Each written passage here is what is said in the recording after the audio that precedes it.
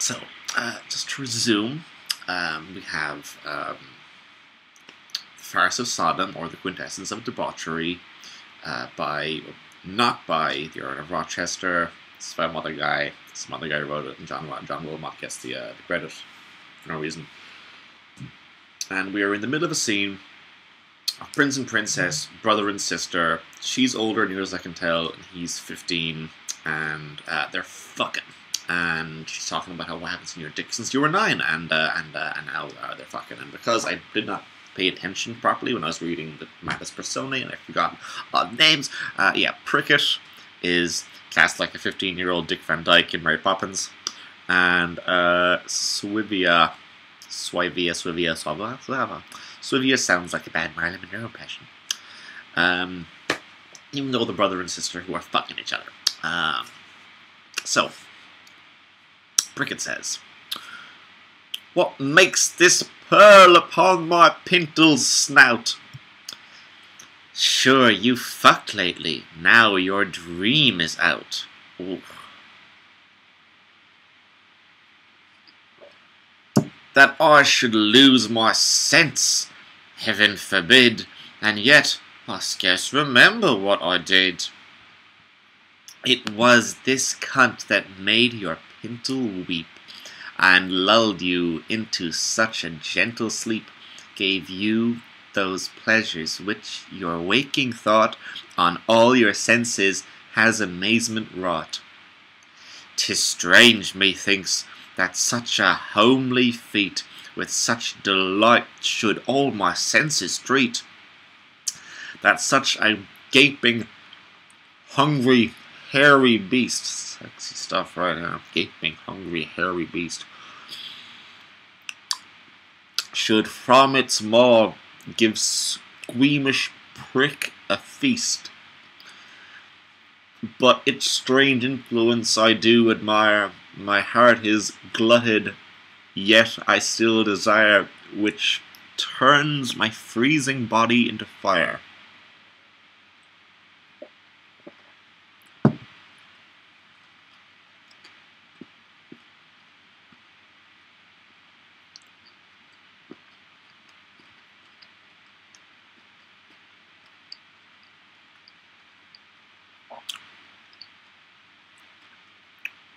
All unknown pleasure do at first surprise.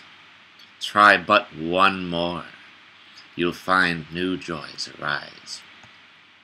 It will your heart with more contentment fill. Besides the pleasure, 'twill improve your skills. Come, try again, 'twill gratify your pain, when you enjoy what half the world refrain. Or feel an air which doth my blood unfold betwixt a summer's heat and winter's cold. And no erection yet, prithee let's feel. Poor little thing, it's as cold as steel. I'll manage it, dispose it to my trust. I'll make it strong to act as well as lust. Stroke cunt and thighs, or do.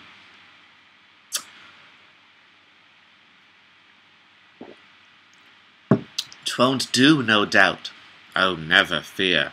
Thrust out your spirit with might and main."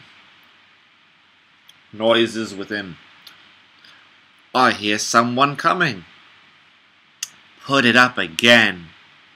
Enter Conticula, the drunkard. She sings. I cannot remember for the life of me what Conticula sounds like at this stage.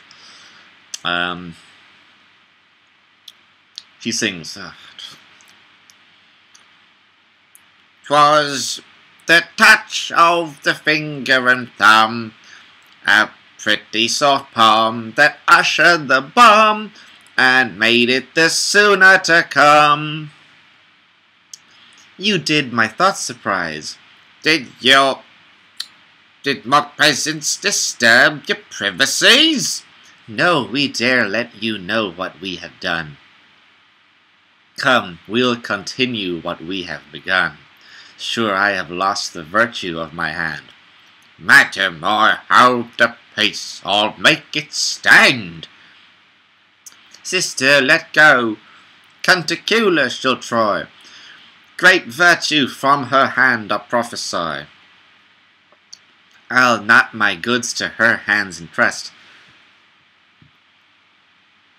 Wait a second, was Canticula the princess? I've forgotten this. Or the one I made sound like a princess, at least. Back up, back up, back up, back up, back up. Ugh, so many characters. No, Cantigratia is the queen. Canticula is the maid of honor. So confusing! Jesus Christ, it's like reading Japanese history.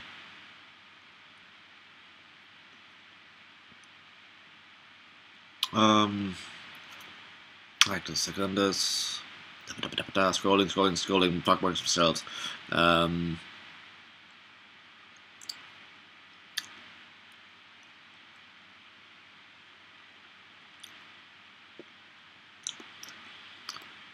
I'll not my goods into her hands entrust, but on these terms, what she who first does by the power of her prevailing hand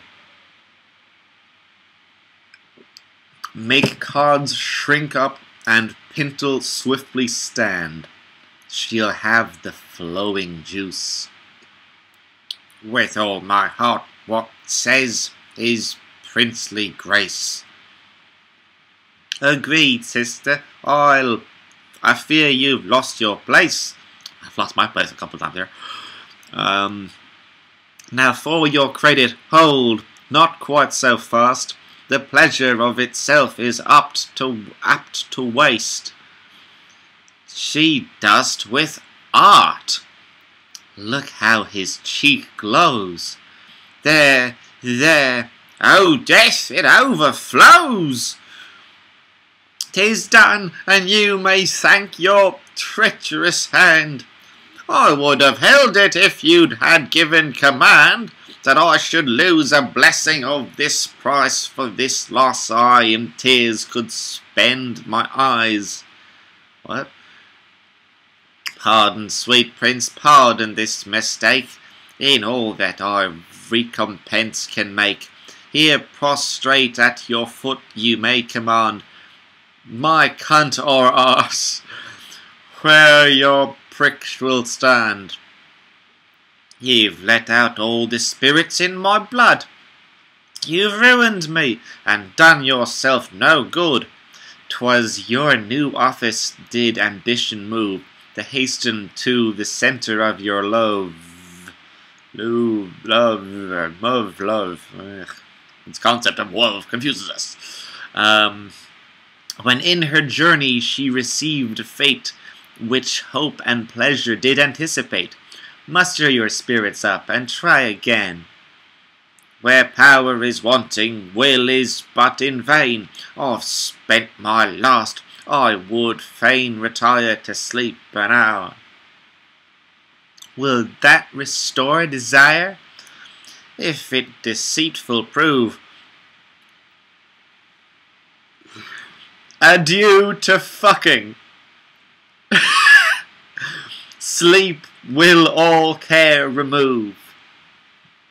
Adieu to fucking.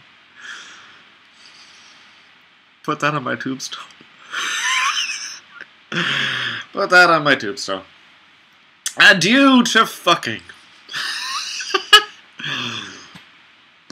Come, cousin, we'll convey him to my bed. You'll see his spirits with our hopes are fled. Though he be living, he's as bad as dead. Exeunt leading him mournfully. Like, that's a bit hyperbolic. We'll pause that there again, lads.